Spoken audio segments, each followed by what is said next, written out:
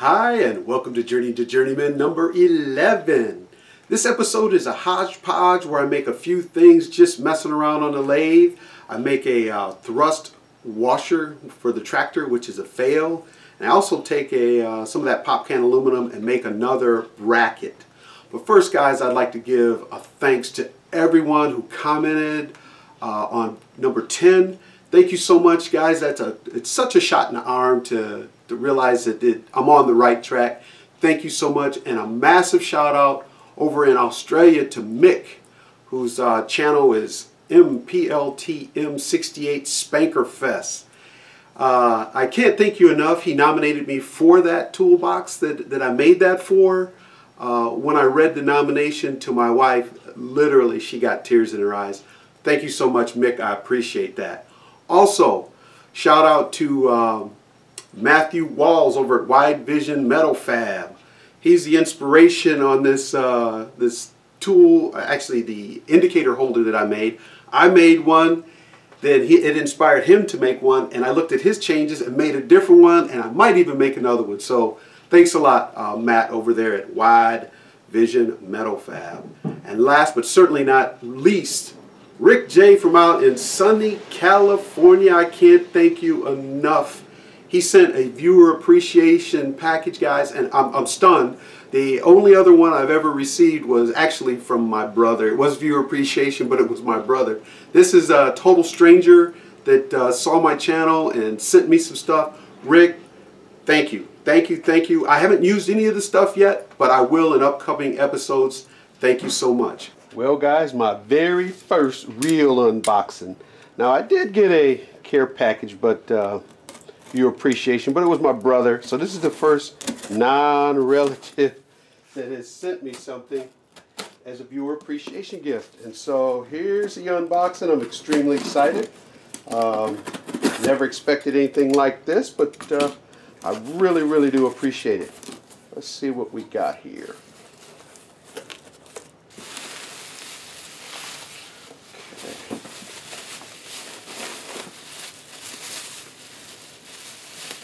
Holy cow. A Starrett. Wow. Excellent. A Starrett magnetic dial indicator holder. Excellent. I'm just overwhelmed at the generosity. Rick J sent this to me out from Modesto, California, and I mean, this is unbelievable. There's so many drill bits in here, I didn't even pull those out, but the end mills, the high speed and carbide cutters. And what's really cool is some of these have been ground with a like a form tool, and since I don't know how to grind those, I'm going to use these just like they are. That's wonderful. Big old honking set of drill bits there. And I'm not sure if these are called starter drills or just stubby drill bits, but either way, I'm going to be able to use those. And that Starrett dial indicator magnetic holder, incredible. I didn't realize that this thing screws open. And inside of here is all kinds of little cutters. Just incredible. Rick, I can't thank you enough. This is wonderful, and everything here is going to get used. So thank you very much, and guys, I'm excited. This is the first time, like I said, that a non-relative has sent me viewer appreciation. Much appreciated, and it will be used. Thanks again. So let's get on with the machining. So let's take a look at our order of operations. Well, since this was a hodgepodge, there's really only one order of operations, which is give a wink and a gun for the ladies. Okay, here's what I'm trying to do. I really, really like how this works, this little clamping thing, and so I decided to make another one for the back of the lathe. Well, the deal is, with this one, I used all milling instead of using that 4-jaw chuck, and because I figured out the mill got it pretty good. So anyway, as I was doing this, I started thinking about this other project because I need a lathe, a stop. As you saw in the last episode of Journey to Journeyman, I needed a stop, and I'm using vice grip, so I thought about this micrometer stop. So what I did is I milled off some of this, made it fit on the lathe so that this spindle goes where it's supposed to, and so I had to take off about a 1/4 inch here. And now I'm thinking about a redesign on how to clamp it onto the lathe bed, because now these two holes are actually over the bed, so you can't clamp it with those. So I started thinking, what can I do? So I thought on this one, instead of using magnets like I did on this one, I used rare earth magnets to hold this. What I decided to do was maybe make a notch in here and then try to use a set screw on the top to mount it on there. Doesn't make sense now, but I'll show you what I mean. Now, this is just an experiment, so we'll see if we can make this thing work. What I want is for the bed thickness is about 445 thousandths. So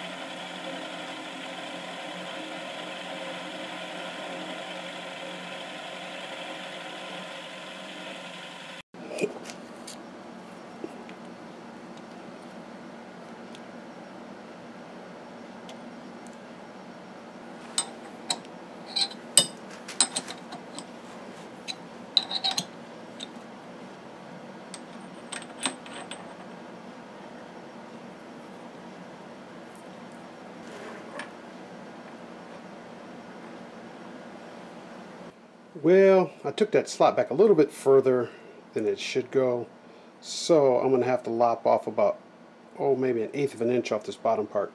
And what that is the lip here is hitting on the flat gear down there, and I want it to hit up against that part of the way. It'll work like this, but I like it a little bit more touching up against that way. So I'm going to mill off a little bit more of that. That's what I'm looking for right there, guys. Alright, see if this little concept works. So I just put a set screw on here, and basically this thing is shaped like the letter J, for example, like J-ster. And this goes on here, and I know I'm going to use something soft in there, but just to test the concept, I see the front end lifts up a little bit, so I should have a little bit tighter of a tolerance down here, but that baby ain't going anywhere. So, proof of concept, it'll work. Well, I love my pop can dial indicator holder that's magnetic, but in an effort to try to make it a little bit better, I kind of screwed it up a little bit on the bottom with milling it, and so I decided to make another one. It wasn't just magnetic, but had some mechanical properties, like Matthew has on his. So I started off with the same pop can aluminum and milled it and made this with a set screw on the top.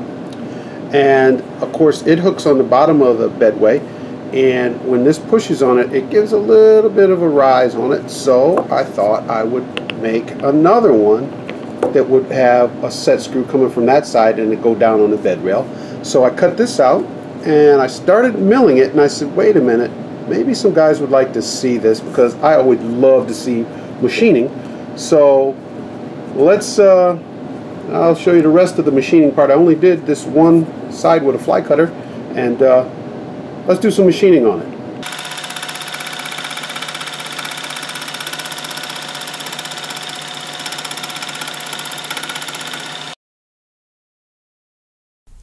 Now this bit should be cut like a fly cutter, but I just took a left-handed turning tool and stuck it in there, and it's cutting pretty well. But later on I looked up how to grind a mill cutter bit, and it works so much better when I did that.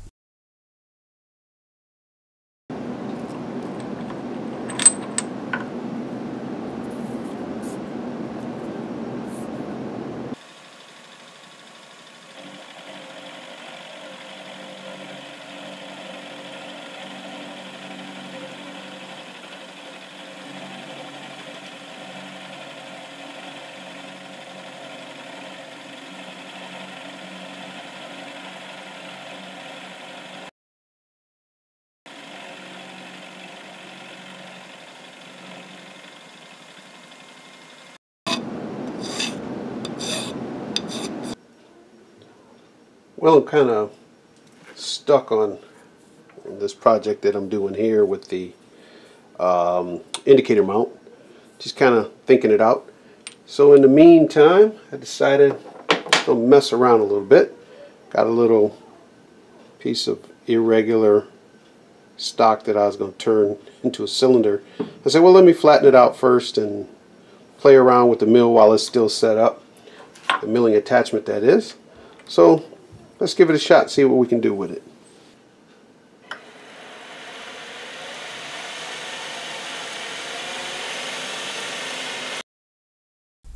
Once again, this is just a little piece of scrap. I turned up the RPM and just started turning it down, and then I realized a little later on that I'm going to get a little bigger chunk and mess around with it.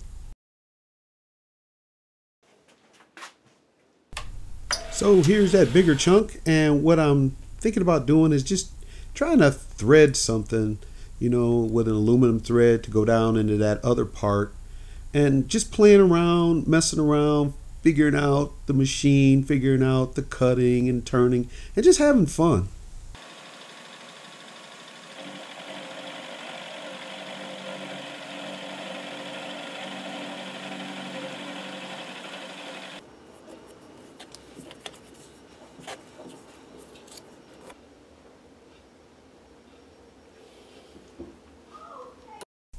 So right now I'm just taking it to the dimension to get it for a 1/4-20, and I'm going to run a die over it, and man, I couldn't get it to work. Holy cow. Holy mackerel.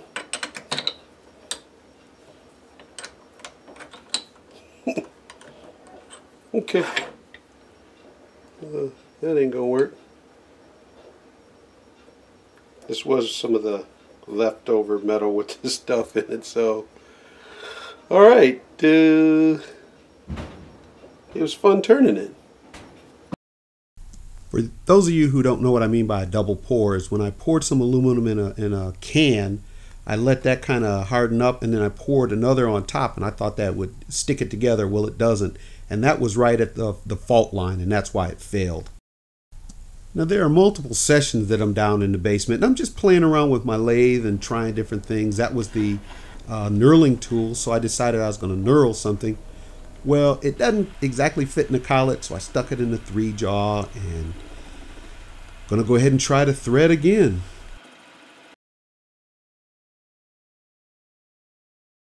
This thing is all chewed up, and I can't get that thing to thread with the die, so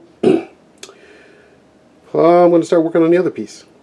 Well, I was still kind of messing with designs on figuring out how to get this dial indicator for working on the back. And I'm using that J when I was messing with it. This was just kind of a tester piece, but I kind of like this, so I think what I'm going to do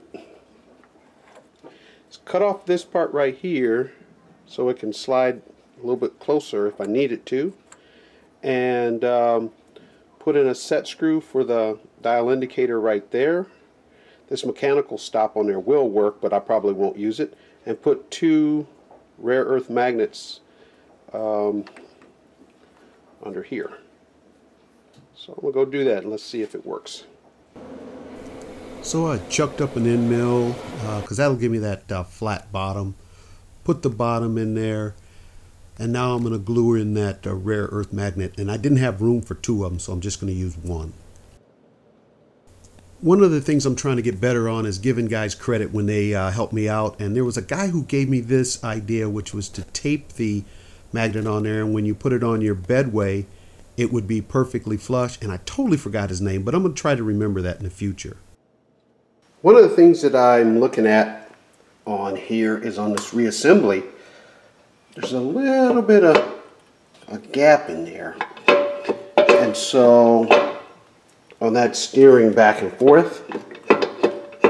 So what I'm going to do, it looks like about 1/8 of an inch or so, I'm going to make a bushing so that there's no play into that.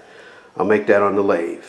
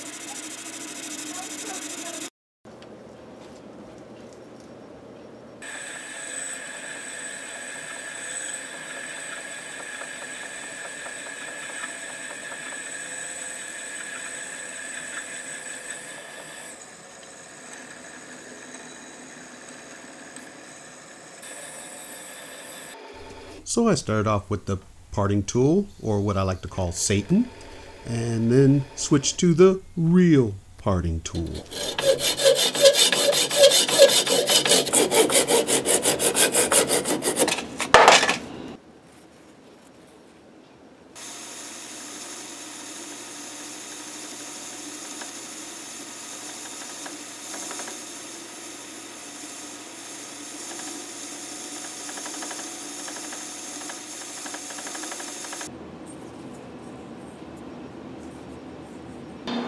This is the thrust washer that I made. This is the one I bought. This one fits. This one's a little too thick. Guys, a couple of quick lessons learned on here. Number one, anytime you're messing around on your machine tools and just playing around, you learn stuff. So it's not bad to just go turn some metal and just learn something from that. Also, when you're doing your engineering, if you take just a little forethought in it, you could save small errors. And lastly, until your eyeballs are totally calibrated, you may want to measure before you make scrap metal. But this isn't scrap metal. What this is the starting metal of a future project. That's the half full side of this. And also, thank you guys, all the ones, like I said, who commented. Once again, I can't thank Mick enough over in Australia, Matthew Walls for the inspiration on this out in Kansas, and also Rick J in sunny California for the viewer appreciation. Guys, thank you once again. Also, guys, thank you for watching. I hope to see you on the next Journey to Journeyman.